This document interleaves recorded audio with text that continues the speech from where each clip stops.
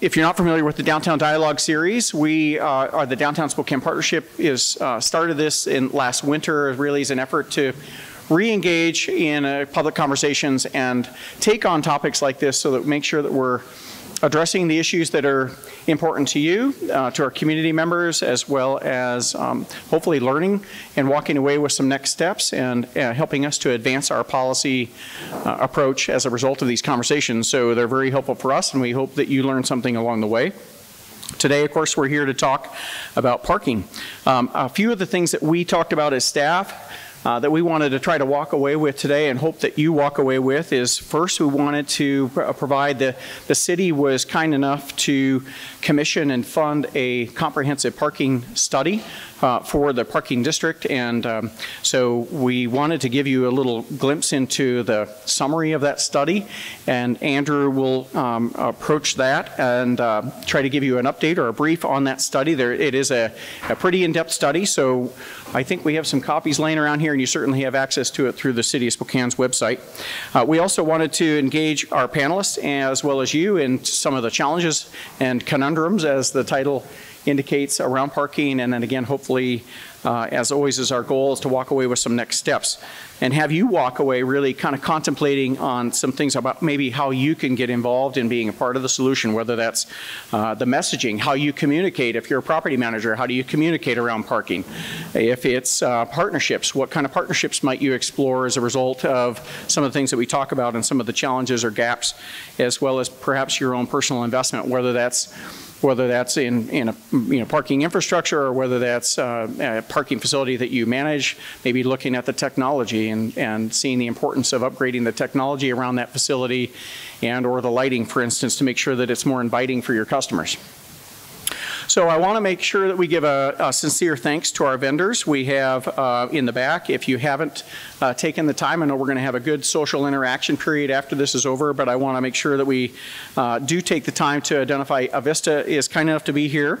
We have Spot Hero, who has traveled here from Seattle to share with us some technology, I think, aspects that you could consider.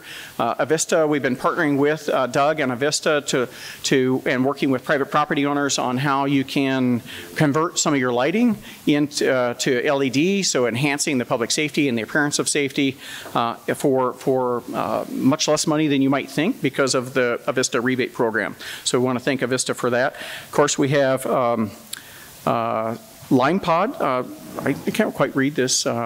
Sorry, but Lime, and we're excited about the fact that Lime has just been selected as the city's vendor again. So going forward, this I think is a more of a permanent contract. Last year we had a pilot with the Lime bikes and the scooters.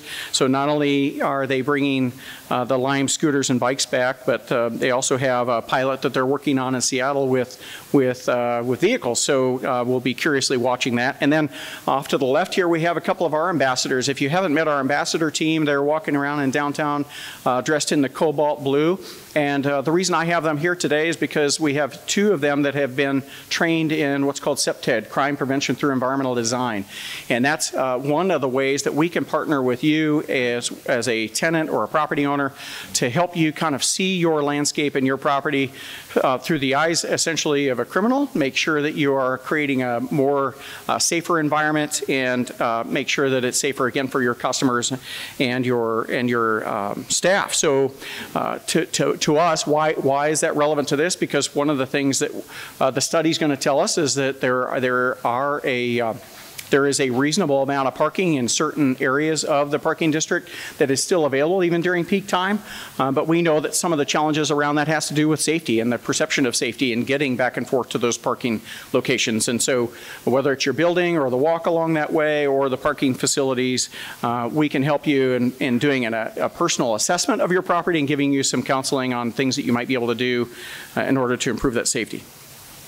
So finally, I want to thank our panelists. We have a great group of panelists, and we are very fortunate and blessed to have Paul Reed, the publisher of the Journal of Business, as our moderator today. Paul doesn't really need an introduction, but as you know, Paul took over the publisher job not too long ago and has been with the Journal, I think, over 25 years, to my knowledge. 33 years, and what I would say is the only relevant business journal in Spokane. That's certainly my go-to, and if you haven't subscribed to their weekly reports and their daily e-news, it's really a must in order to stay ahead of the masses and keep yourself abreast of the current issues that are going on. So with that, our conversations and today's meeting wouldn't be possible, frankly, without all of you. So we could have this great meeting and we could propose to have this conversation and engagement, but if you weren't here, it wouldn't take place. So whether you're a guest, whether you're a ratepayer, whether you're a member of ours, or whether you're one of our partners, like the municipal partners, again, big thanks from us to you for being here and for your partnership throughout the downtown area with the Downtown Spokane Partnership. So finally, I would just like to ask if you would please join me in giving a warm welcome to our moderator tonight, Mr. Paul Reed.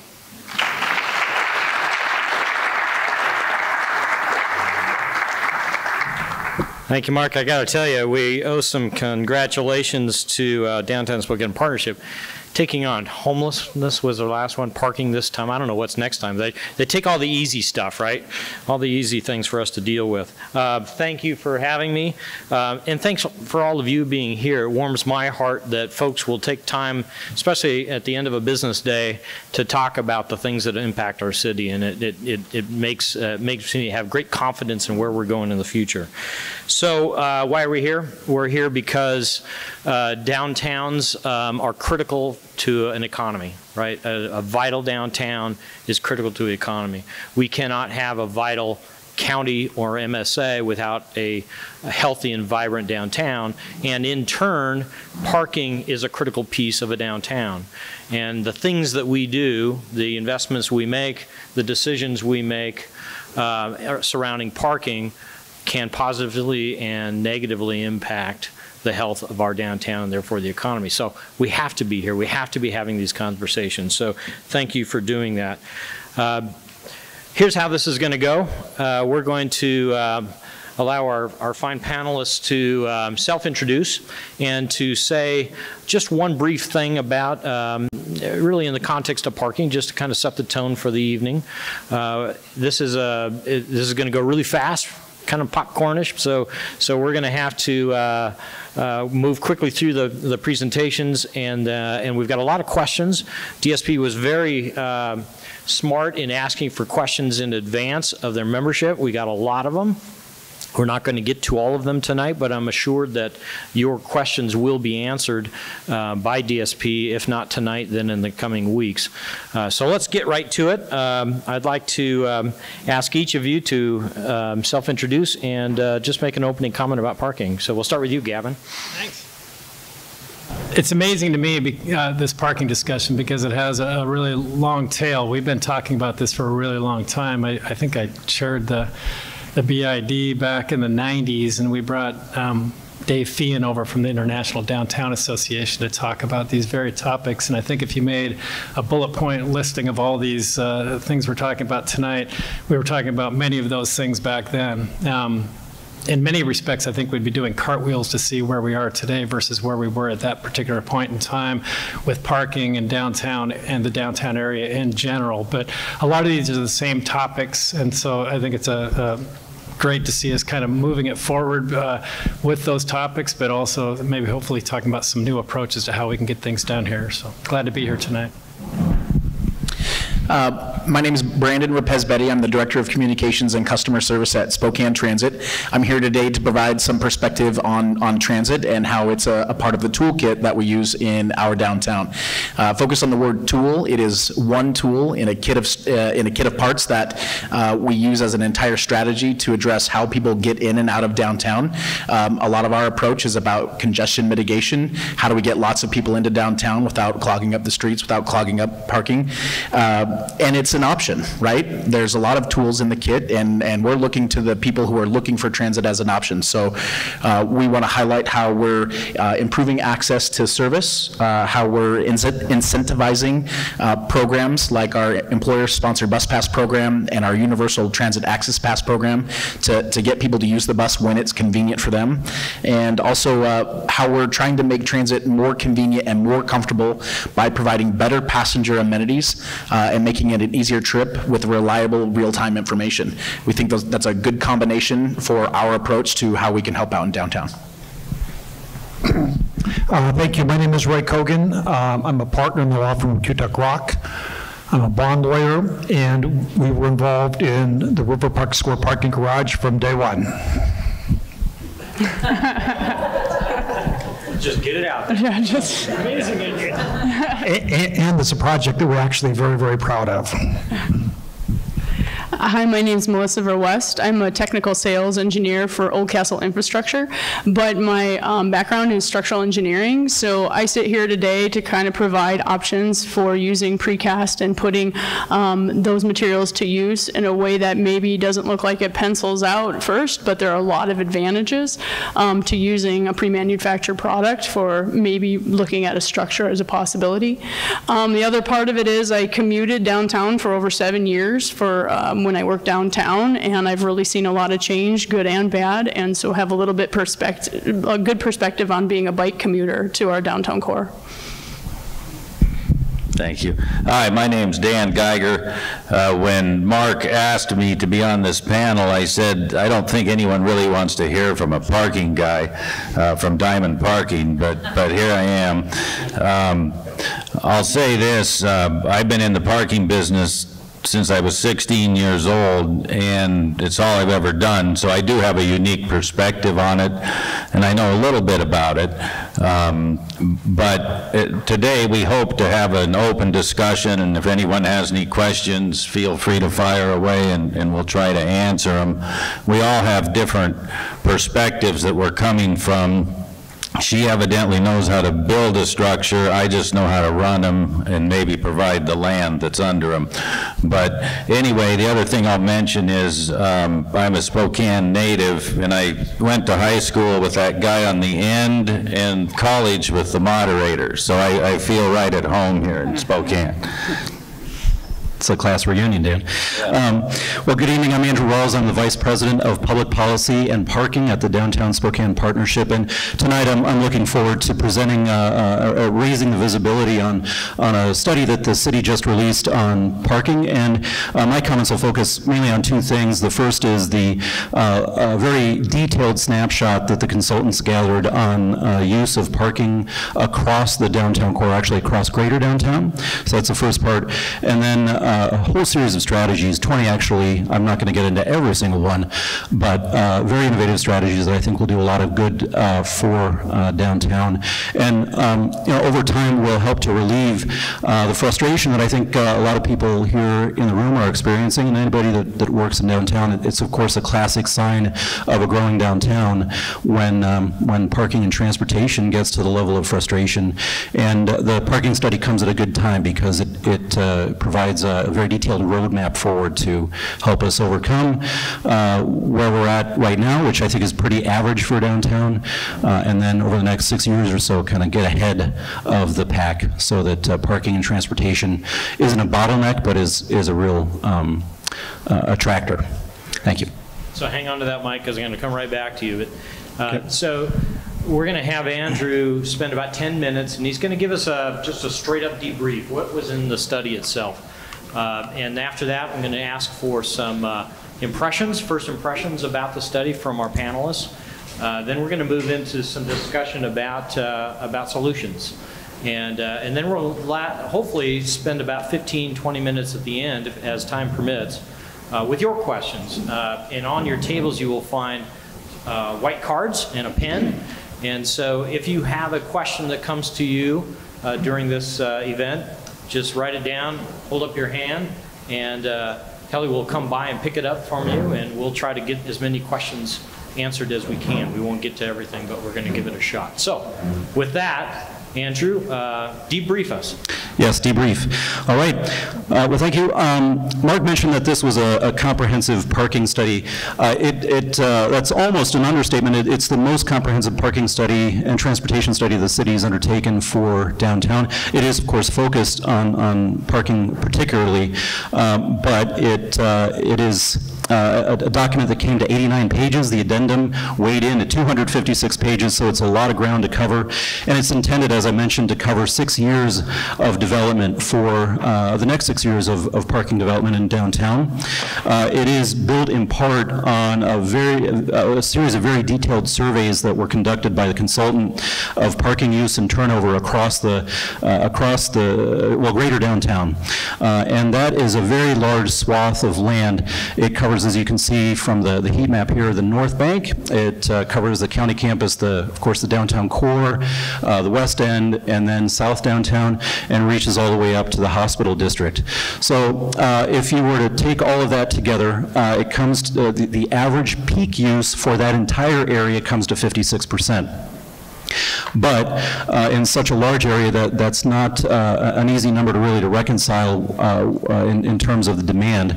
And the parking study, the consultants rather, of course, went into much greater detail and focused in on the 8 zones, actually make that 9 zones you see here. The most heavily used of those zones were, not surprisingly, the downtown core and then the hospital district. And both of those districts reached peak use at noon and then on into the early evening in the downtown core of the lower to mid 70s. Since the industry standard for a fully utilized parking facility is 85% or more, the consultant has assembled 20 mutually supporting strategies. They're distinct but mutually supporting that will, if fully implemented, allow for a much more efficient use of existing parking facilities on and off street. In their expert opinion, there is still, in spite of how challenging the parking lease market is, available parking stock in existing facilities. And due to how expensive it is to develop parking garages, and they note the industry average of $20,000 per stall to build a parking garage, they recommend a strategy that's really focused on increasing the overall use rather than building new supply. It's important to qualify that by saying that it's not recommending against the development of parking garages. It's simply saying that given the city's resources and allotment of time, the city can make the most of focusing on the use of existing parking stock and making that more efficient than it is currently. So those are the overall themes that I wanted to focus on. I'm going to get into, for the next a few minutes, some of the individual strategies. I'm just going to brief that. I think you'll find quite a few of these are definitely things that we're not doing, and they're quite innovative. Leading off with the overall theme of maximizing use of existing supply. The consultants very quickly noted that there's a substantial gap between the rates for on and off-street parking. On-street parking is $1.20 per hour in the downtown core, and off-street parking facilities are charging $2 and more per hour in their facilities. They noted, of course, that leads to significant demand for on-street. And you know, of course, they obviously noted that creates actual driving in downtown. It leads to congestion because people favor because of the pricing signal on street. So they recommend that an early step should be to raise on street parking so that employee parking and other sorts of parking that goes on that you generally don't want your on street to provide moves into the garages. It also recommends some changes and adjustments to time stays. It suggests that 2-hour meters remain as the standard in the downtown core, but some adjustments be made. For instance, 2-hour meters in West Downtown be shifted over to 4 hours. Similarly in the county campus and East Downtown. You know, they definitely heard a lot of desire on the part of many people, employees and visitors, to make a 2-hour or make parking or extend time stays for parking, and they suggested that there's a way to do that. For parking spaces that are currently limited to 2 hours, they're recommending a tiered parking structures that would allow people to park on street for 3, maybe even 4 hours if they're willing to pay a higher rate, so that they're still fostering turnover and getting the actual value out of those spaces. They provide a very interesting idea. It's called a shared use parking program, and that's where property owners and managers who have generally underutilized parking spaces make those spaces available at times that the owners want them in circulation, and they do that through an online parking interactive parking map or an app.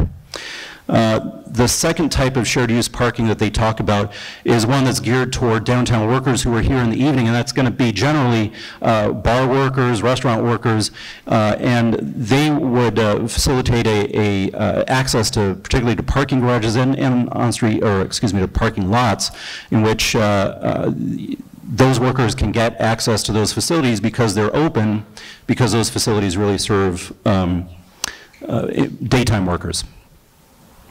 A lot of material on multimodal transportation, and I think some interesting ideas around how to manage curb space. So there's a lot of demand for curb space, commercial loading zones. They have provided some recommendations on how to manage that as efficiently as possible, and basically to survey what it's being used for at the moment.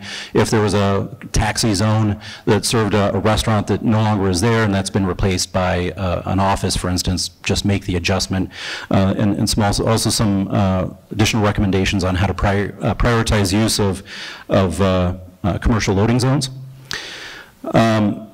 They recommend the establishment of event management policies, and this is interesting because they noted that events are a big driver of parking in downtown, and provided some details there that they recommended that on-street parking should have an event rate. They recommend that the city partner with SDA to provide additional park and ride shuttles for major events. SDA is already doing that, but just an expansion of that. And then establish on-street passenger loading and unloading and other standard metering during non-event hours. All right. They recommend a interesting program. They call it a universal valet program, and that is where commercial loading zones in the downtown core that are used as CLZs during the daytime could, or other just standard parking stalls could be in the afternoon and on into the evening as demand declines a bit, could be handed over to a contractor with a city who sets that up as a valet program. You drive up to the valet, hand your key over, and that valet is going to then take your car over to wherever parking is available, whether that's at the parkade or a diamond lot, and then you send your text in your app, and then they'll retrieve it and bring it back to you. Lots of recommendations on the internal management of the parking enforcement program, both equipment and the personnel who provide that service. And then getting on toward the end here, lots of material on branding and wayfinding. They recommend establishing a standard brand for parking, one that covers the on and off street parking. Diamond, for instance, has done that over the past couple of years, really, with the transition over to the white P on blue background, but they're recommending an expansion of that program. And then also to provide consistent wayfinding and active wayfinding, actually, where parking facilities are showing the amount of parking that's available through a message board. And similar sorts of wayfinding and active parking wayfinding that's presented as an app as well. They recommend unifying the parking payment system. So Passport is the app that you can pay for on-street parking. Diamond, again, just over the past, I think, a few months, pulled that into their system so that you can use that same app to pay for parking in their facilities. They're recommending that be expanded. A number of zoning changes and a significant amount of material on what they call transportation demand management. These are techniques that are designed to reduce personal vehicle parking requirements in the core. They incentivize shared parking development. In other words, parking garages that aren't built necessarily just for one facility but might cover an entire district. They suggest, for instance, that Zipcar or LimePod and other similar companies be provided space in existing facilities, and that bicycle parking facilities extended just beyond bike parking, where you're locking your bike up to a pole or something, but that even bike maintenance facilities be provided and incentivized through private development. There's an interesting piece toward the end, and they call it they call it a parking in lieu fund. It's a version of, excuse me, it's, what was the term? Impact fees. It's a version of impact fees. However, it would be drawn from a number of different revenue sources that would allow the city to fund transportation improvements. This could go for wayfinding. It could go for bicycle facilities. It doesn't say this in the study, but could it even go to fund additional parking in parking structures that are already going to be built. So for instance, if a private developer was going to build a 200-stall parking facility, these sorts of funds could be added so that the 200 stalls goes to 300. And the study closes with a final couple of points. One is to establish a transportation demand agency to incentivize development of transportation demand management in downtown. And last but not least is to expand multimodal transportation options. And this in particular is to expand STA's offerings. So for instance, at the Jefferson lot, which primarily serves EWU students, it suggests that you can expand that out and make that the south side version of what we have at the North Bank at the arena. So these are just a few of a sizable array of recommendations that the study covers, and there's so much to it that, of course, I recommend that you check it out for yourself. Thank you. So show of hands, how many people read all of those pages in the parking study? Wow. Bless your hearts. I was just gonna praise Andrew for reading that, but thank you for doing it. I got about through page 180, and I said no. So what we're going to do here is I'm going to get some initial impressions about what you just heard, or if you've been through the study, what you learned from the study, and we'll finish with you, Andrew, if you've got some comments, since that was kind of a straight up description. So Gavin, initial thoughts about the study. Thanks, Paul. The city participated directly in that coordinated study and put that together along with the DSP, and so obviously the city organization is very acquainted with it.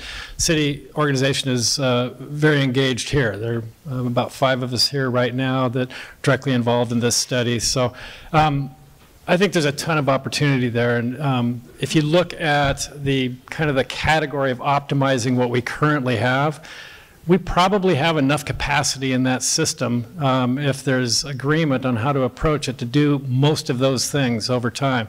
I mean, there's if you look at the pro formas and you talk about a repricing of the meters, the 15% of the parking inventory that's out there, and you talk about the repricing that's suggested in the parking study, that's probably going to create enough headroom to go out if you monetize those future revenue streams to go out and do a lot of what those recommendations are in terms of optimizing, in terms of creating comprehensive wayfinding. We've already got upgrades in the technology with the meters and the apps and those things built into the pro formas. We're repricing citations also, as a lot of us probably know and even take advantage of. A citation in the city is probably less than an hour of parking in Seattle. And so that'll be some repricing there also. So those kinds of things are, I think, within reach right now, and that's probably really good news. And so we need to have a quick dialogue about what that looks like, and then just talk about how do we finance that within the current revenue streams as adjusted for what we're looking at in this parking study. The heavy lift gets back to a parking structure, and we've got some experience with parking structures and the city's involvement in parking structures, and Roy can speak to that also. But I think there's a lot of ways, these pro formas, and we've taken a look, Andrew and I have taken a look at a number of proposals on parking structures, and the pro formas are really close to balancing, and they're closer today than they were a few months ago. I think the inventory, Andrew, the most recently we had some space at the Davenport Grand, which that's filled up now. So when you look at obviously it's a demand kind of analysis, and when it's fully tapped, prices adjust. When the prices adjust, the pro formas balance, and we're that close to those pro formas balancing. So I would suggest that just adding to that economic base a little bit could be the tipping point, and you probably don't need to involve the government to do that. There may be a subsidy available. I think the constitution of, or the composition of the legislature is a little more favorable right now to incentives than it has been in years past, and we've got great leadership over there. We have gotten incentives in the past. We got the LIFT legislation a number of years ago where we received a portion of the state's sales tax, and that gave us an annuity for 25 years of about $300,000 that allowed us to do the U-District Bridge and improvements along the Division Street Gateway. A similar incentive like that could be exactly what's needed to balance the books on a parking garage, or the multifamily tax exemption that we have in the city right now, which is just keeping, you're not paying property tax for a period of time on the construction value for qualifying projects for multifamily. Well, if you extended that to a project or two on the east side of the Cascades for a parking garage, for a larger parking garage project, the value of that incentive alone for a single project would be somewhere in the neighborhood of $3 million. Again, that would balance the pro forma in a hurry when you're already very, very close. So I guess my reaction is that in terms of optimizing, we're just about there already in terms of the plans that are in place and are being put in place. And in terms of a parking garage, I think there's a lot of opportunities also.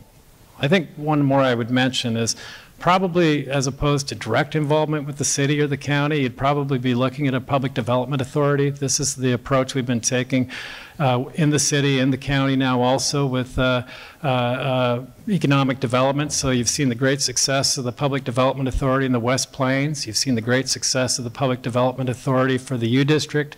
We're just about to move ahead. The council is deliberating right now on the finer details of the Northeast Public Development Authority. These are all public authorities with with professional management and professional resources that are really moving a lot of things along. So the mechanism for doing something with downtown parking might indeed be a downtown public development authority, which has already been discussed. And again, it would be a collaboration, I think, with the city council, the administration, and then the other folks that are working on this particular project. But again, I just see a lot of opportunity. Thank you. Pass it on. So, Gavin's my friend, so I'll be gentle.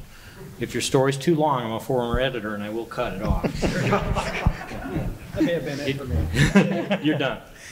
There we go. Sorry. We're going to come back to that. It's a great discussion. We're going to come back to the parking structure piece, but initial reactions about the study itself, briefly. When I first dove into the study, what I saw was a zero-sum game of parking. If one car is in a stall, another car can't be in the same stall. And so Transit's best strategy in that game, our role, is to help get people out of the game if they want to. And that we can do that best by improving service. So voters in our region approved our 10-year plan in 2016, and we've been working hard at it since then to improve service for those who want to take transit from their homes to downtown, which takes the car out of the equation. A great example is our September service change coming in later this year, where we're improving service on the South Hill.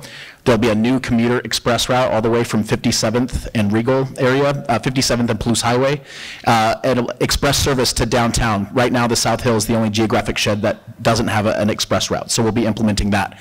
We'll also be implementing the Monroe-Regal line, which will have frequent service all day long, every 15 minutes, and then every half hour on nights and weekends, which is a doubling of service on nights and weekends. All that opportunity is for people to get downtown using public transit if it works for them. We're also trying to improve pass programs. So how can we create convenient-based pass models so that people opt transit rather than driving their car into downtown?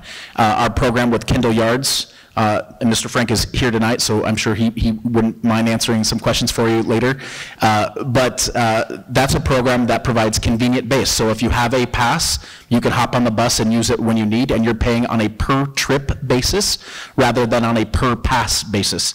The last thing, which we are so excited to finally celebrate, would be the inclusion of the Central City line in downtown. Just last week, we learned that the allocation for $53 million in federal funding for that project was dedicated to our project here in Spokane. We see that as a major element of how we can improve transit in downtown, whether people are taking it from their homes in the high-density residential neighborhoods around, whether they're connecting to it from other routes coming to downtown, or lastly, if they're just using it as a part of their trip. So you park your car once in downtown when you get here, and then you can ride the Central City around the rest of the day for all of your other downtown needs. So those are all ways that we think that we can make a better tool in public transit to help downtown as part of parking. Thank you. I have read the study, and I think to some degree it misses the point on what Spokane needs. And I come at this, and we can talk about parking garages later, but I just want to follow the direction and talk about the study from a business owner. And when we try to hire people, and when we were looking at office space, one of our criteria was, do we have parking for our employees? And it's just not available. There's waiting lists. That doesn't work very well. Spokane's not California. We have winters. We have employees trying to dig their cars out of the snow and brush them off in the winter. So I do think there's a need for a downtown parking garage to serve businesses as they continue to grow and expand. And we can talk about parking garages in River Park Square later. Yeah, I'm going to build on that a little bit too. I guess my impressions of the study, looking at it from areas that I would have some knowledge of, the parking structures, it was just kind of glazed over, as Andrew talked about, mainly because they didn't think that was sort of a viable option right now, or you needed the private investors, or whatever the reasons were. They were looking at other alternatives. But it didn't quite match what some of the questions we got then fed from the DSP, where people have the impression of, just like Roy said, we don't have the available space for people trying to come and work here. We don't have the available space, so that company took their business out of downtown because they needed more space. So I guess for me, the study in that area lacked a little bit of continuity with impressions of what the people working downtown and living downtown are actually faced with. So I think there was kind of a miss there. As far as the biking, there was a lot on other options for getting to downtown, and biking was one of them. I read something where it said, okay, we got to try to implement some bigger lanes and do more of the share the road program. And I can tell you, as a biker in Spokane, there's still a lot of folks that do not want to share the road with a biker. And I've been bumper bumped, and I've been yelled at to get off the road with some colorful language. So not only do we need to provide those lanes and that access, but also signage saying, hey, we're a bike-friendly town. There's a share the road mentality here, just so people are aware and not chasing the bikes off the road to make it unsafe for people to want to use a different mode of transportation. Thank you. I read the study. It's very, very comprehensive, and I'll just cover a few of my initial impressions. They said we should use more of the existing supply. That makes sense. There are some spaces that are unutilized. They talked about evening monthly parking. That's something that would be fine if you want to sell a parking pass to someone who works downtown in the evening. The cost would be less than a pass that you would sell that's good all day long. They talk about a universal valet system where they valet park the cars. That didn't make any sense to me.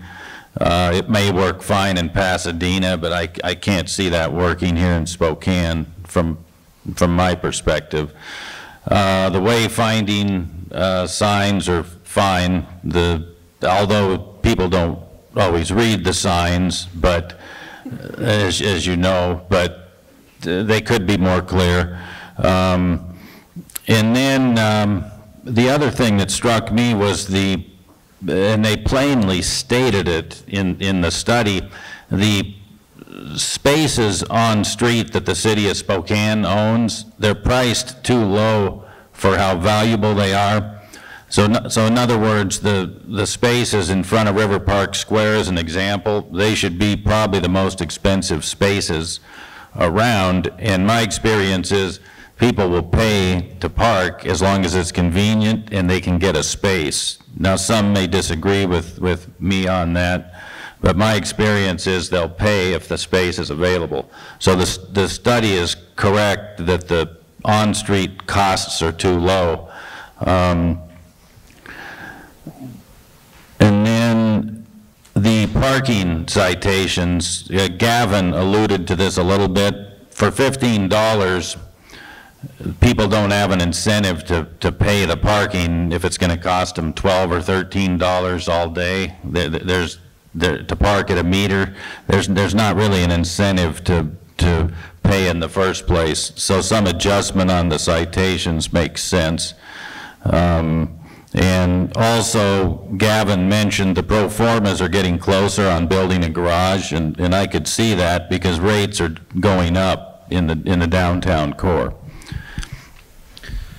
Yeah, you know, my overall impression of the study is complexity. It's an incredibly complex series of recommendations, 20 as I mentioned.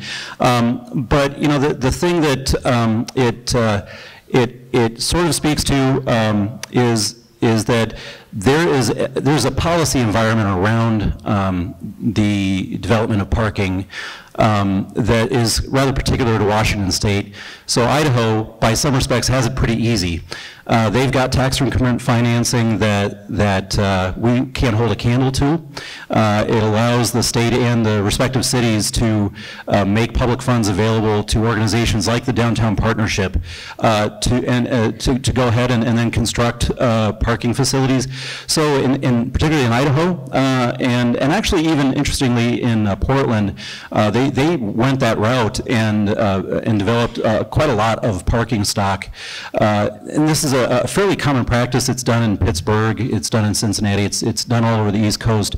But Washington State has a very interesting and rather frankly unfortunate series of policies around use of public funds, in that it's hard to advance expected revenue through things like tax increment finance. So the study doesn't get right to addressing that directly, but it presents a whole series of options that the city can pursue, and it doesn't have to do all, obviously it can't do all at the same time, but over a period of 6 or more years can roll these out so that the level of frustration is lowered. And I just don't foresee a parking garage. I could be completely wrong, but I don't see how a parking garage gets developed in anything sooner than maybe a couple of years. I think the lead time on building a garage is possibly somewhere in the neighborhood of a couple of years. So in the meantime, the city and the business community really does need to be pursuing other strategies so that we can all together add up to something that's to a sum that is greater than a whole that is greater than the sum of its parts.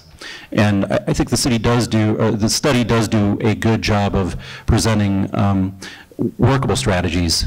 So we need to be focusing on those as well. We can, and it doesn't have to be either or. It's either the study strategies or parking facilities. It can actually be both. Well, thanks to all of you. So let's talk about parking structures. And Dan, I'm going to start with you. So companies like yours are known for surface parking, right? And, yes. And so, why is that? From your perspective, why is there an advantage in you pursuing surface parking and not structured parking? What are the pros and cons from a company's point of view like yours? Well, people know us as surface parking lots because that's primarily what we have. We do operate parking garages too, for other people, but we don't generally build them because they don't make financial sense. If they did, we would be doing that, but as a company that owns land and knows how to operate a parking garage, just for us it doesn't make sense to do it because the economics aren't there. Now it doesn't mean it can't be done or a public-private partnership wouldn't work. I know Roy has some ideas on that, but does that answer your question? Yeah. So it's it doesn't pencil out for you, is what you're saying. Right. We're a purely market. You know, the free market dictates what we do totally in terms of the rates we charge, in terms of what we're willing to invest in a property, and so we just don't build them. And a lot of people ask me, why don't you build a garage? Well, we would if it made sense, but it doesn't. We've bought a few on the courthouse steps from other people that have built them, but just generally we don't do it ourselves. Okay, so we're going to circle back to that. First of all, there's great food over here. I don't know if you noticed that, and there's a bar here. So if you're hungry or thirsty, quietly go and please take advantage of those things while we're working here. before we get to, and I'm going to go to Melissa here in a minute and talk about the economics of it, because that's what you're talking about, is it's got to pencil out for this thing to make sense, parking garage. But first I wanted to get to this disconnect. And Melissa pointed it out that the parking study may suggest that there's plenty of capacity, right, in the downtown area. But the questions we got from you, some of you are brokers in the room, is not true. And in fact, I have I don't know whose this was, but someone said there were 5 significant office deals in downtown Spokane of over 10,000 square feet. 3 went into the Wonder Spokane, I'm assuming that's one on the north side of the river, helped in part by the construction of a 400-car parking garage. One went to Wells Fargo Tower with 200 car parks, and the other went into the Lincoln Plaza with its underground parking. We have a parking crisis downtown that is affecting our ability to lease space. So it's not the only one like that. We had quite a few questions like that. So how do these things, how does this disconnect happen? If the numbers show we're at 65, 75%, is it, it's not the right kind of parking? Is it a price issue? How do we get there? How do we get to this dichotomy? Anyone want to help? Well, I will say this, as a downtown person, we don't want to lose business like that. I mean, it's anytime that happens, it's not good. So I don't know if maybe people aren't calling the right person or what led to that, but we want the businesses downtown.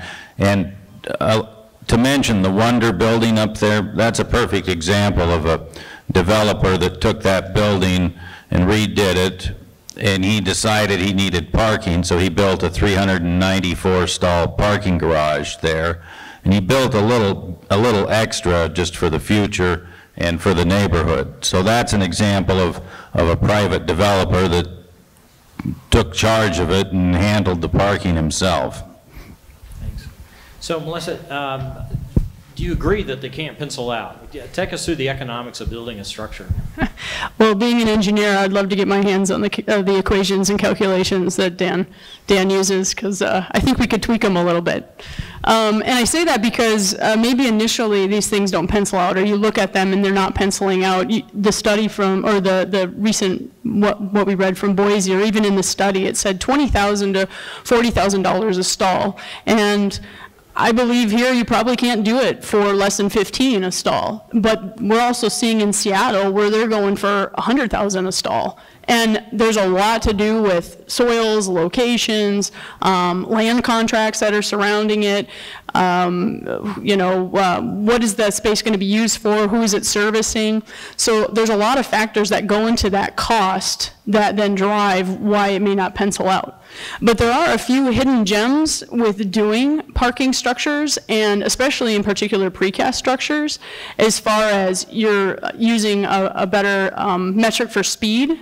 So you can definitely take your erection time and reduce it by 30% for the construction schedule, which is pretty significant. You think about people out there and using the labor. You can also have these pieces are developed and produced in a plant, so they're brought on site. And the reason that is attractive is it's less disturbance to an area like a downtown core, so you're not laying things down and taking up a lot of space. You bring these pieces in and put it up like a puzzle. It erects very quickly, 12 pieces a day, up to 40 pieces a day if you're looking at more consistent pieces. So instantaneously with just that little piece of speed, you are closer to revenue much quicker. So that can kind of help that equation for sure. That also would say that all the site, or most of the labor for this is then done at the plant. So then you can be eliminating some of these other trades or things that have to come in by way of temporary support and scaffolding and things like that. Because when these pieces come in as a precast entity, they're put up and then you can use them right away. I think I have is this the little clicker here? I don't know if I'm gonna hit the right button. Oh, that's backwards. So this is actually a picture of a precast structure going up. And what you can see is it's a bunch of pieces, a bunch of concrete pieces that go together like a puzzle. And the fellow standing up there right now, he can use that as a workable surface right away, compared to other methods like steel erection or cast in place concrete where you have to wait and maybe use other trades. So there is a speed element that I think can really help with construction cost and things penciling out. Also, you can put up the precast in adverse weather, so you're not looking to, if it's poor weather, some of the process that are involved in cast-in-place concrete will delay that, and then yeah, it pushes back your schedule, thus pushing back when you can start gaining revenue on those spaces. And that faster revenue generation, the minimized impact on business surrounding, like I said, you bring it in. I mean, those are all advantages that, again, I'm not sure if they're in the equation, but they definitely need to be considered. And especially because if we're looking at responding to the impressions that people have of, it seems like a garage would be a good idea, why aren't we looking at it? So if we can make that happen quicker, faster, and make it economical for folks like Dan, then I think it's a solution we should be looking at. Great. So let's talk River Park Square. And we've got Roy with us, and he knows more about that than most people. And Roy, what I'd like you to do is just tell us a little bit about that experience, and a little bit about public-private partnerships in general, what you've learned in other communities, other projects you've worked with. Sure, and this really is the parking elephant in Spokane. Reflecting back on that project, Nordstrom was the first, Spokane Nordstrom was the first out of Seattle Nordstrom in the company. They were brought here because of a relationship that Mayor Jack Garrity had with John Nordstrom. They were looking to move out of Spokane. If they left, the Bon Marché, the Bon Marché was going to leave. And Spokane would have been like Tacoma was 10 or 15 years ago. So Nordstrom said they would stay, but they needed parking. So we started representing the city of Spokane on the parking garage. We ended up withdrawing and representing somebody else.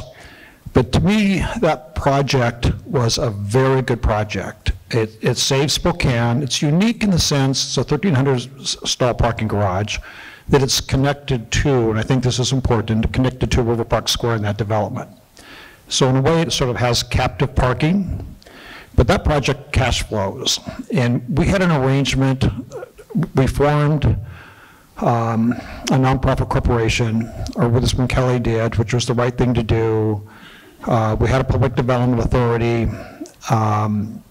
and we had an arrangement where the bonds would be issued by the Public Development Authority, and if there was ever any shortfall, the city would kick in its parking meter revenues. There was a study done that was presented to the council publicly that the increase in assessed value would more than make up for any shortfall in parking revenues.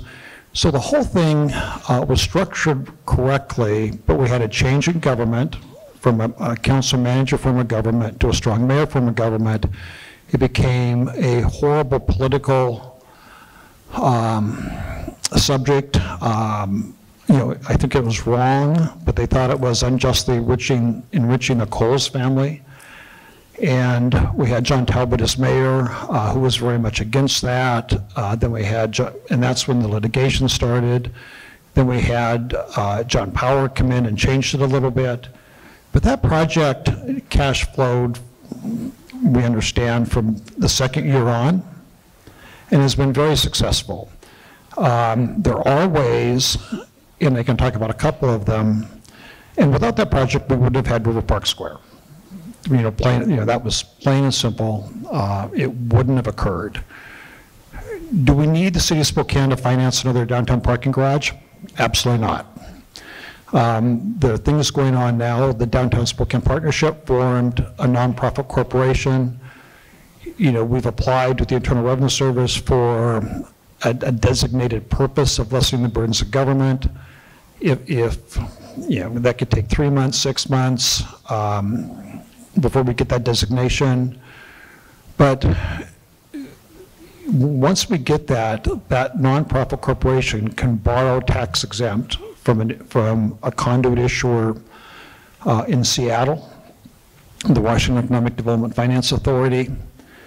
And some of the things that Gavin mentioned, I work into this really pretty well. I think that it would be a great opportunity to have a public parking garage, not financed by the City of Spokane. And then the City of Spokane could enter into, some of the things that Gavin talked about. They could participate in signage. We could have uniform signage downtown. We could develop a whole parking plan where people could know where parking is, know where availability is, know how many spaces are available. Gavin mentioned a PDA. That would be another way to help complement a privately owned parking garage. If we financed it the way we're thinking about, if there's a need, and if the feasibility study turns out correctly, at the end of the bond term, that facility owned by the nonprofit corporation is given to the City of Spokane for free. And it would be obligations to maintain it in a first-class condition. But it's a way communities now are financing things privately. At the end of the bond term, with no city commitment, no financial commitment, the city gets it at the end for free. The advantages are, with a public-private partnership, we can cut construction costs by probably 20%. As you indicated, we can cut construction time. So a public-private partnership project, and we do these all over the United States right now, compared to a public project, we get documented cost savings at 20%. An example that's going to be taking place, we hope, very soon in Spokane is a guaranteed price contract for the sports complex, where there'll be, and this is the other advantage of a public-private partnership, there are no change orders and no cost overruns that the government or the developer has to pay for. And that's really where the costs come in, because you get a contract and then you get change orders and they just escalate. The PFD is looking at a project to put the sportsplex with a guaranteed price contract, a form of a public-private partnership. We do that for parking all over the country. So there is a way to do it without City of Spokane revenues pledged to it, directly or indirectly, that would be much less expensive than people think it's going to be. I don't agree with the study. As a business owner downtown, when we're growing, parking is a really big deal. And we're in a building right now that we love, but it doesn't have parking. So when we add new people, we're on a waiting list for the parkade. And that doesn't work very well. And I think Spokane is a little bit different than Portland. It's different than Seattle. We have a great transit system, but the population base that we're seeing, at least with the people that we work with and other people we've talked to, and maybe this is not right, but it's real. They like driving their cars. It's one person driving to work, so they have the flexibility of leaving during the day, coming back when they want, having their own parking spot. So I think a parking garage to keep businesses downtown is essential. I know some businesses right now whose leases are coming up, and they're thinking of going out to the valley. And they're businesses that occupy floors of space in downtown office space. So it's sort of a windy way of saying Rover Park Square was a political issue, not a financial issue. I do think that even though there were years of litigation, I think that was absolutely inappropriate, and it did save downtown Spokane. And I commend the Coles for being courageous and hanging through all of that. But without that, again, we would not have what we have now. Did we learn lessons? Sure we did. One lesson would be to do it, differently outside the city government. because we think we know we can do it faster and less expensive. Do we need it? It'd be, you could poll the leasing agents in Spokane, and I think it would be unanimous that we're out of parking. And we need parking to lease space. We looked at the Wonder Building. I was going to call it the Wonder Bread Building, because they had parking, and we considered it pretty seriously. But their rental rates were significantly higher than downtown Spokane, and I think part of that is they had adjacent parking, which they were charging a premium for too. So I think people will pay for parking. I think businesses will. I think we can do it. I know we can do it outside the city of Spokane, which make the city happy at the end of the day. And all the city would have to do is adopt a resolution that would generally say, if you build a downtown parking garage, that would lessen our burden because we wouldn't have to do it, with no commitment, direct or indirect, financially. So we're going to move quickly to some other solutions, but I wanted to have Gavin just make a final comment on the parking garage. Yeah, so I came in 2003, and we were trying to wrap things up, and people in this room were involved in that too. A lot of us were involved in that, but as you look back, I think it was about 7 years of litigation, and I think in 2005 we issued bonds in the amount of $25.2 million, and we're paying about $1.8 million per year through 2027. And we don't own the garage. It was part of the original deal. So I do think it comes back to leadership, and I think the one thing that everybody in this room should pay really close attention to is that when the city administration, the mayor, and the administration are working closely with the city council, when you have kind of that integrated leadership, these kinds of things won't happen. And I think you have to pay really close attention to that and make sure that's happening. And I think it's really easy to come up with an idea in River Park Square, of course. I agree with Roy in all respects in terms of what it did for the city. It was an idea that was probably not as broadly shared or bought into across the population and across the leadership, and brought home, and it was a pretty desperate situation. We're not in that place now, and so whatever comes forward, you want to make sure that that dialogue is occurring in great detail, and that you want to see city council and the administration working very, very closely and in agreement on something like this to avoid that kind of failure in the future. Great. You can keep it on there. Thanks. So let's talk a little bit about the parking study mentioned it. We actually have some vendors here who are in this world, but collaboration and communication, right? So one of the questions we received said that parking is confusing. Is there any discussion around partnering to centralize parking rates and availability?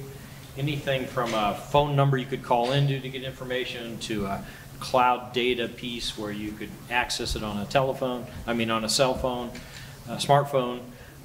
What's the future look like there? Anyone want to tackle that, or how possible is this collaboration?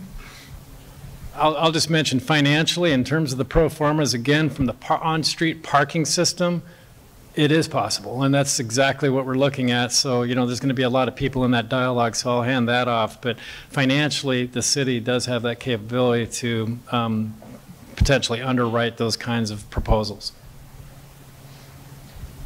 Dan, if we have such collaboration, how far can private parking providers go in sharing proprietary data? Reasonably far, but we don't we don't put everything out there like occupancy and all of that. That's proprietary. But there's like certain things we could do that would help, and the study did allude to certain things the city of Spokane could do, and that's why a public parking authority may make sense, like Gavin was alluding to. So the private operators can do some, but we need someone carrying the water. Would that be you, Gavin? I wasn't going to talk much more, remember? Yes. So, Andrew, maybe you know this. Are there other cities we ought to be looking to for leadership in that kind of collaboration? Are there examples, best practices? Yeah, I mean, the study provided quite a few different examples. One from Omaha, for instance. I think it's a good model to template off of because they happen to have winters that you don't have to experience in Seattle, winters like ours. And to get back to the question you just asked, there are already a number of platforms that push out information on parking. There's like 3 or 4. There's one, Downtown Partnership has a platform that provides some limited data. It's not maintained on a daily basis, but there's information that's available through our website. And there's a number, Parkopedia, for instance, is a web platform that provides information about private facilities. So information is dispersed across a number of different digital platforms. The study is saying that that should be unified under one platform, and then private operators should provide as much information to that as they're comfortable with providing. So there's a lot of ground to cover, but it's actually pretty reasonable on that front on what it's suggesting. I think it can be done. It's going to take some time, a year or two to get there for sure, but eminently feasible. Great. Brandon, there was also a question you may have noticed about integrating or communicating, collaborating with STA services as well. Can you expand on that? We know that more and more people are getting their information from their phones and from mobile devices, and transit trips are no different. So I can't really speak to the parking technology, but I can speak to transit planning technology. So right now we have 4 tools in Spokane where you can whip out your phone and plan your trip in real time and know how many minutes away the bus is. Spokane Transit Real Time is probably among the best because it offers you a physical location of where the bus is. So just like Uber or Lyft or Linebike, where you can see where the vehicle is on a map, you can go to SpokaneTransit.com real time right now and pick a route and see where on the route the bus is. That's really valuable to people who want access to information. When we don't have information, we're anxious and we want to know, did I miss the bus that already come? So that kind of removes that anxiety. Google Maps is using real-time data from Spokane Transit, so you can plan your trips through Google Maps. A lot of people plan their car trips. All you have to do is change the icon to the transit button, and it'll plan your trip for you. Transit app and Move It are both apps that are here in the Spokane market. And One Bus Away, which is what the DSP annual speaker spoke about a few months ago, we're in talks with them to try to get that online here in Spokane soon. We're also looking at mobility sharing. So as Lime Bike and Lime scooters are ever present, we're looking at what are the creative ways transit can meet the needs of the first and last mile trips. So are there ways for those vehicles to be co-located with high transit ridership areas to make sure that we're extending the network of the pedestrian. Transit is a network of pedestrians, and they can go further with some of these other tools. So we are looking at ways that we can extend that. There was a question somewhere in there about how we have park and rides in the suburbs and outside of the core. What about a structure or parking lot at the edge of the core that folks could then use other intermodal, like the Lime Bike, scooters, and such? How possible is that? Yeah, I would be remiss if I also didn't mention our entire fare technology restructure. So we're in the midst of planning to be able to pay for your transit fare with your phone, and we're looking, and also to be able to manage your online transit account through a web portal. So basically logging in to pay your transit fare, keep it on your phone, and then you'd be able to flash your phone with a validator when you get on the bus. So really just trying to streamline that.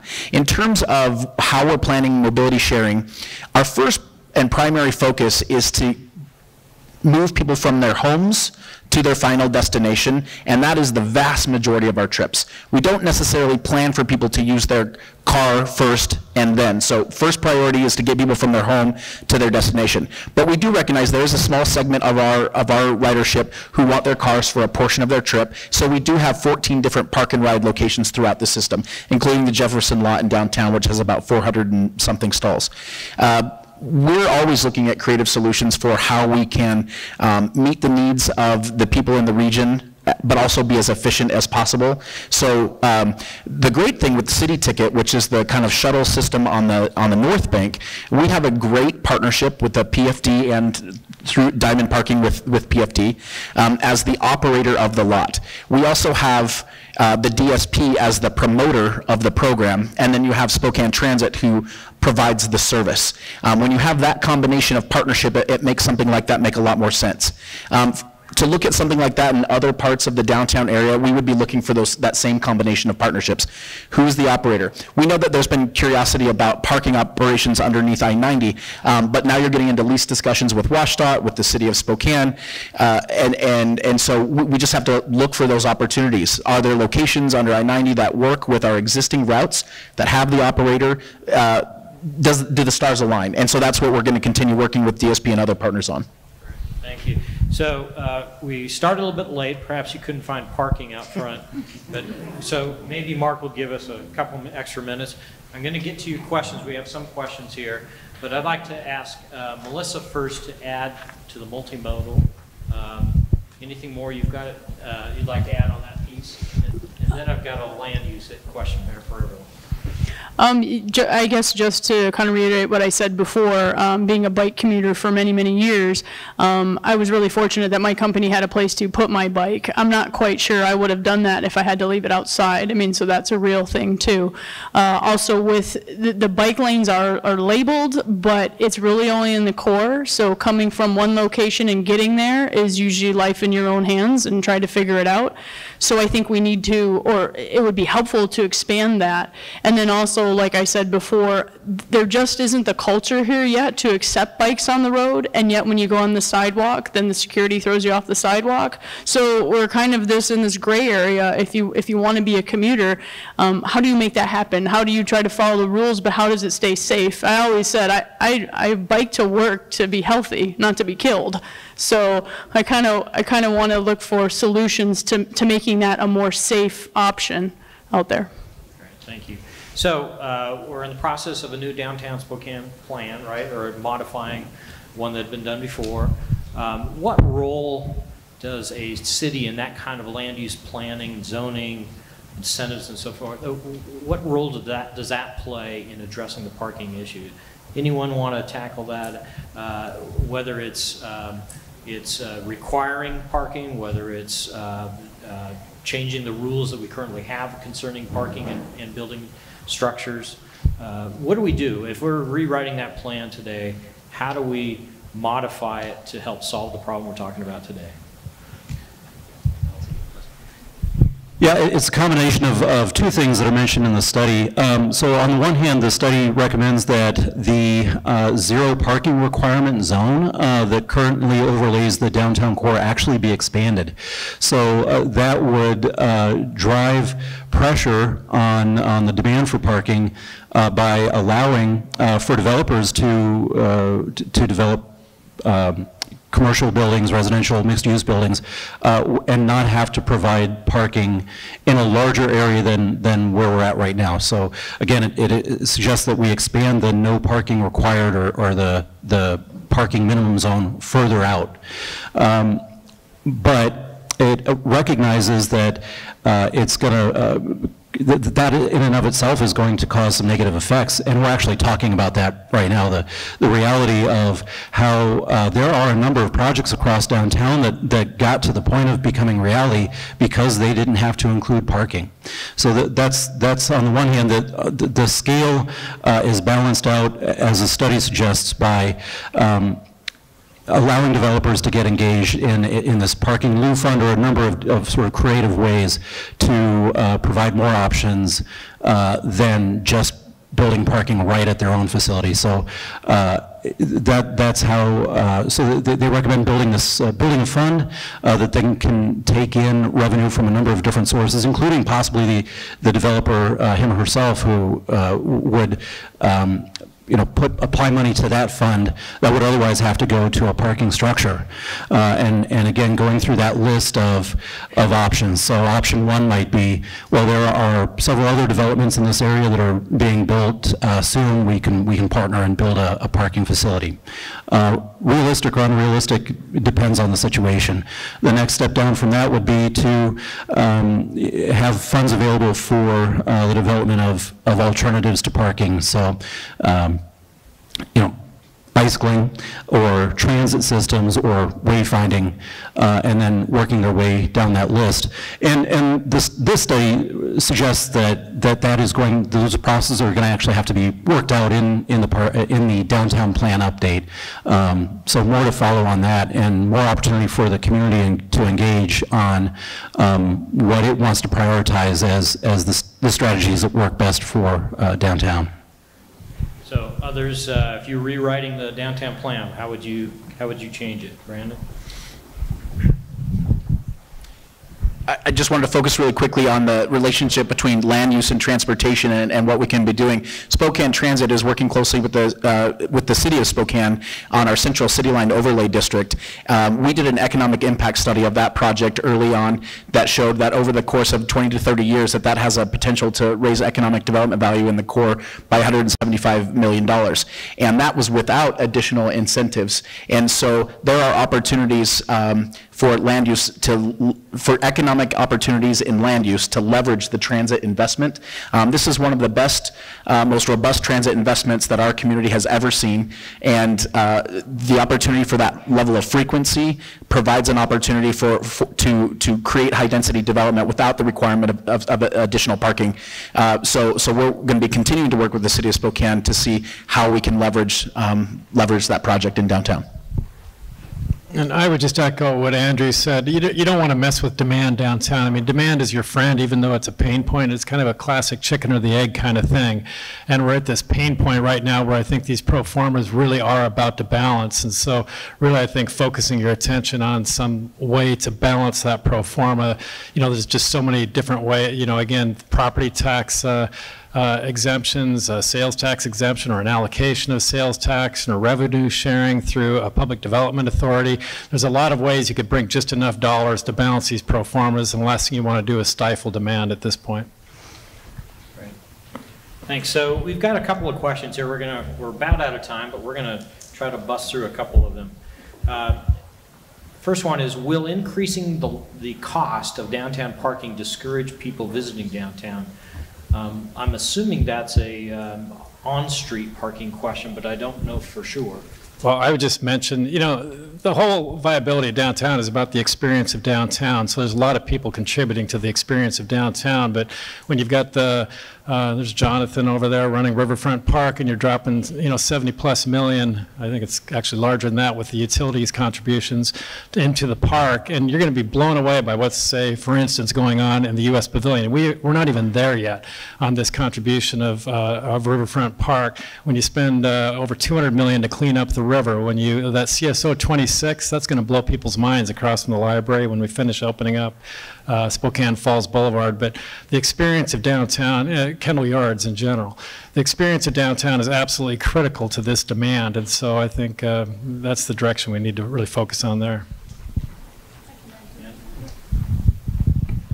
As far as increasing the price, I definitely hate paying for parking myself. That is part of the reason I also bike. But I think if the price goes up, then that is more incentive for alternative modes of transportation. And so if we are going to increase prices, we definitely need to look at how can we make ulterior modes more friendly as well. And on the question of whether raising on-street rates will affect a customer response, yes, it will. There are certainly people who will hear that and make the decision not to come to downtown, but I think, Dan, you said it earlier in the presentation that convenience also drives customer response too. So there's the price signal, but then that repels, and then there's the convenience signal that attracts, and that's what making the decision to roll out the new pricing is about is to generate the signal that it's not an easy or a happy answer, but it is going to cause people to make the decision to move into off-street parking facilities. It gets us that much closer on a pro forma that works for a garage, and I think it makes a good difference between driving around right now versus ensuring that there are probably a couple, 3 spots on the street that are available for those that are willing to pay for it. On-street parking really should be for the customer.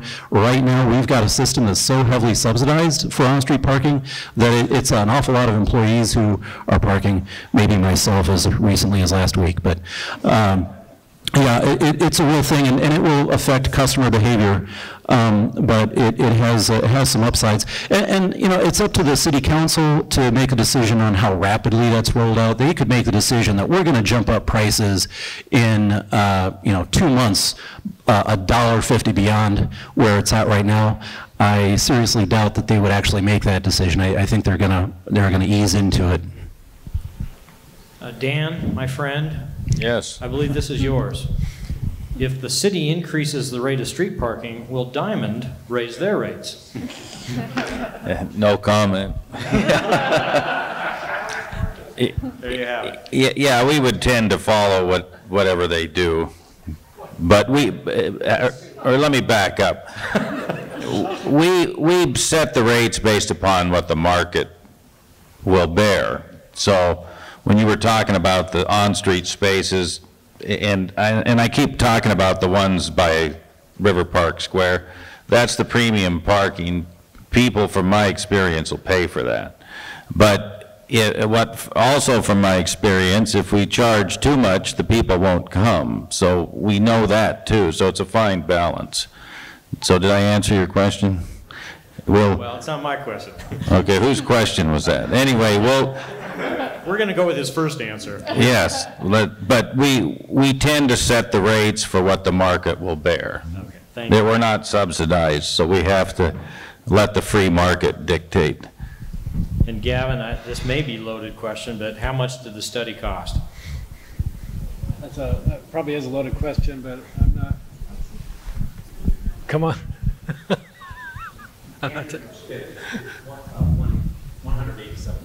$187,000. Thank you, Andrew. One more on parking. Sorry, there's a lot of words here. Okay, as more people move to Spokane and the demand for downtown housing increases, is it time to demand that developers add parking to new multifamily residential projects? That's a land use question, right? I think Andrew kind of answered that, but maybe there's an opposing viewpoint on that. I think the simple answer is no.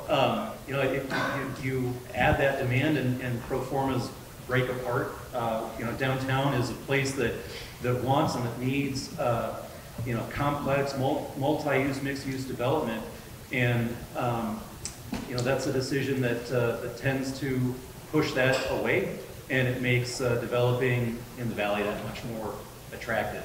So, this gets right back to the controversy around parking garages, because there are plenty of cities that have made a determination that parking kind of functions like a utility, and that municipalities are best suited to building that. The city's got some history around parking garage development that we're trying to actually work on right now, right at this very panel. It's going to continue to take some time to get through that, to get to that point. And while we are still working on, as a community, getting comfortable with revisiting public-private partnerships of all types, we do need to also be working on the closer in, easier, frankly, easier solutions, like what I described when I went through the study itself. And a public parking garage doesn't, I was talking to Melissa earlier, does not have to be a concrete box. I think there's a way to take a public parking garage, infuse retail on the ground floor, and have it be actually, in addition to providing public parking, be a economic contributor to the city. I'll just say the city is in the mode of encouraging downtown housing in every way we possibly can. And and I think that's city council and administration alike. Yeah, that's definitely true, Roy. You can develop these garages now, and we're seeing them done where the garage is, say, a central part of the structure, and then outside of it can be retail space or residential or office space. So it doesn't even look like a garage. And that even works into the safety of that space as well. If you're not needing to leave and walk away, that's where you just go get your car. So there are a lot of options. There's a lot of options with precast. There's a lot of options with glazing. There's a lot of things you can do to make these not look like just a concrete box that you walk up to and walk away from. So we're late, and I'm sorry, Mark. So first of all, please join me in thanking a wonderful panel who did a lot of work ahead of time, and I think did a great job tonight of answering questions.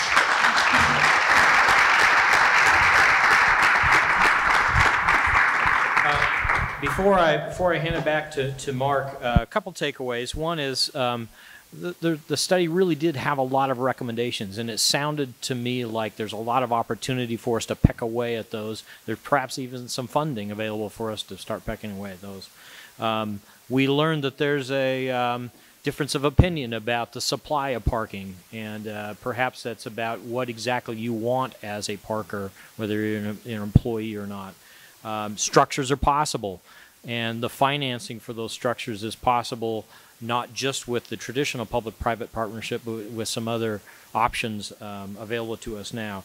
And that collaboration is really critically needed amongst our parking vendors, with the city and others, to make sure that we all, so the parking isn't as confusing as one questioner said. We have to reduce the confusion, make parking a little bit easier for everyone. So those are the takeaways that I picked up. I know that you have some as well. DSP is very, very interested in elongating this discussion, right? So don't let us stop here. We had a great conversation, but the conversation needs to continue, and they are there. They are the mechanism, I believe, for us to have that conversation in the future. So don't be shy. They will be following up with the questions we didn't get answered today. So if you did submit one, they will be responding. So thank you very much.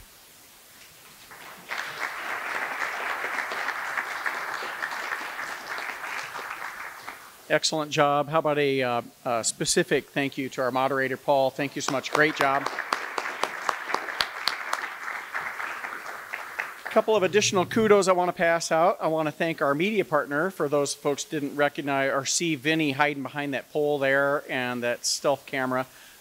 Spokane Talks Media is a great partner of ours. They should be a partner of yours. Consider using them. They do a phenomenal job, and their exposure continues to grow every single day. So thank you, Vinny. I want to thank the Montville Center and Sammy in particular, I think, that we worked with. I want to thank, I think it's Rachel with Lake Catering who provided the food tonight. And then I want to thank also our booths, our vendors in the back, STA, which I missed first time around, Lime, Avista, and Spot Hero. We have a little bit more time here. We actually have this space until 7. Our goal is to encourage you to stick around, have a cocktail, and continue to talk about these issues. We hope that you do that, and but if you don't, or even if you do, please, one of the things, as Paul mentioned, it's really important to us is that we learn from the survey that's on your table. So continue to provide your feedback, not only about parking, but also about this event, how we can improve this engagement and this dialogue. And then I would just say stick around, stay informed, and stay connected with us. We also have an e-news that we shoot out. We have a great, robust website with that promotes all of the things that Downtown Spokane Partnership does at downtownspokane.org. And then we also have, again, like I said, an e-news that keeps you up to date on all of the happenings in downtown. So would be very grateful as an organization and on behalf of our employees for you continuing to stay engaged in your downtown. I almost missed, I think they might have skipped out, but our ambassador team that was here tonight with the SEPTED program. This is a very intentional program. We're partnering with a number of different partners on. Again, hope that you take advantage of that, take that home back to your property managers or to your property and think about ways that we can engage and support you in making sure that your property is safe, make sure that your parking is safe and accessible for your employees. So with that, I just want to thank you on behalf of my employees. I want to thank Kelly Blythe in the back for really coordinating and orchestrating this entire event. and my entire team. Have a beautiful night. Stick around, have a cocktail, have some food with us, and let's talk more about parking. Thank you. Thank you.